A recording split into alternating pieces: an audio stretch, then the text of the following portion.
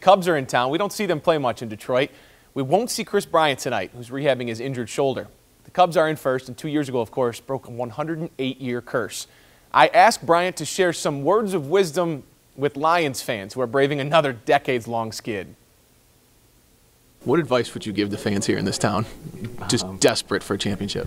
Geez, that's a tough one because obviously, I didn't really get to experience the length of it with the Cubs fans either. I mean, it was my second year, but I think honestly, the longer you wait, the sweeter it is. I think I saw that in our fans in the parade and how many people came out. I mean, what is it, the 7th largest gathering in human history? That's pretty cool. So, when they finally do it, it's gonna be that much better. You think 61 years is long enough time to wait?